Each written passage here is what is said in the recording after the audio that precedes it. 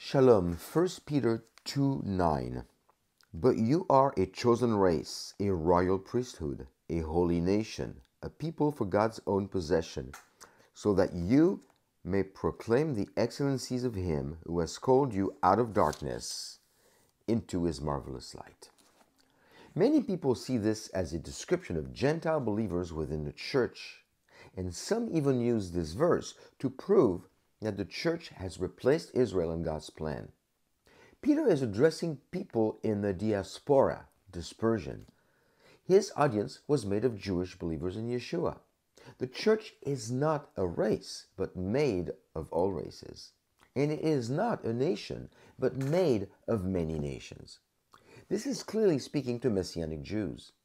We can still derive a principle without having to squeeze the passage out of its context. God called them out of darkness for them to glorify Him through serving Him.